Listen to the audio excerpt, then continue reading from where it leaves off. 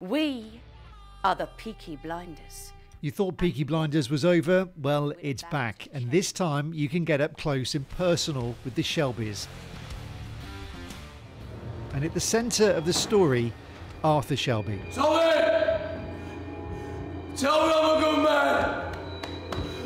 I'm a good man, Tommy! Steve, good to see you. Good to see you, right? All right, welcome to my playground. Just before his next show, I met with Kieran Mortell, who takes on this massive role.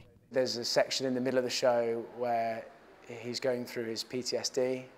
So to go through that every night is very challenging. I can feel the bugs tipping, but there ain't nothing I can do about it. But also it's a roller coaster. For the start of the night, he's the one that's kicking off the party. Lots of whiskies, lots of, come on, join in with this song. At the end, the bare knuckle boxing match. You know, this character goes here, there, and everywhere, like the incredible Paul Anderson does in the TV show. Honey, I want to come home.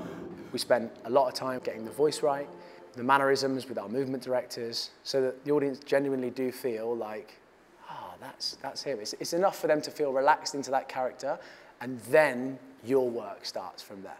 So in the stables, you've got, the bookies. The bookies. My favourite bit, a little taste of home.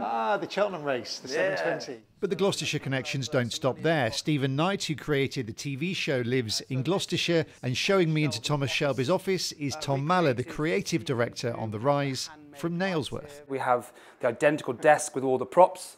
A little fun fact here, we have the canvas of Tommy and his horse. This is our Thomas Shelby, played by Craig Hamilton. And behind him, what people don't know, is the original canvas with Cillian Murphy's face. So it's a kind of secret Easter egg right there. What is it about Peaky Blinders that makes an immersive experience really work? I think the 1920s has been an amazing kind of period to explore for this show. But also the challenges Tommy faces and allowing those challenges to become our audiences. Like, you know, he's moved from Birmingham in our show now to London at the end of the Grand Union Canal. He's on a deal with Alfie Solomons, and he's got, you know, he's at war with the Italians. Does he trust Alfie? Does he go against the Italians? So these choices are made by our audience along with Tommy Shelby. It can have its challenges.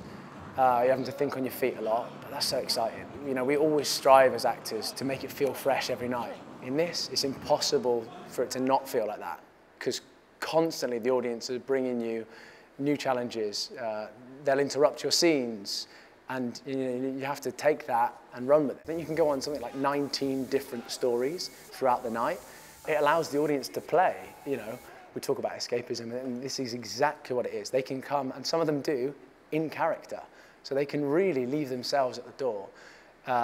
Or if you don't want to do that and you want to come and you just want to be an observer, that's also fine in this world. It allows the audience to play like 7 different roles. We create our shows with lots of different audience in mind. Those who will observe, those who want to do the gameplay, those who are interested in the money tracks, that sort of thing. And now there is a bomb ticking off. If this goes off, then the whole operation is ruined. The world of Peaky Blinders has been recreated here in intricate detail, even down to notes on the desks. And the audience are taken through this world and get to interact with the cast. And if they're lucky, find a few secret places too. Secret gin bar for Arthur Shelby. So who comes in here?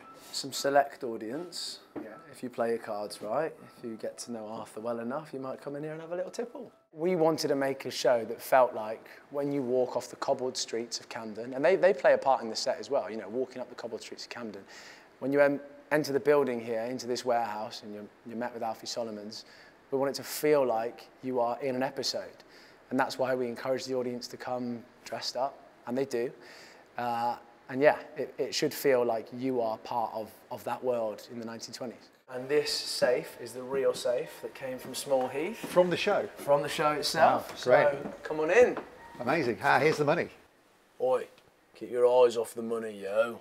I will do. You think I haven't got enough on? The war is done. If you're a fan of Peaky Blinders, there's something for you here. If you've never seen the show, then this is a very different type of theatre, one to lose yourself in and experience 1920s London by order of the Peaky Blinders. Steve Knibbs, BBC Points West in Camden.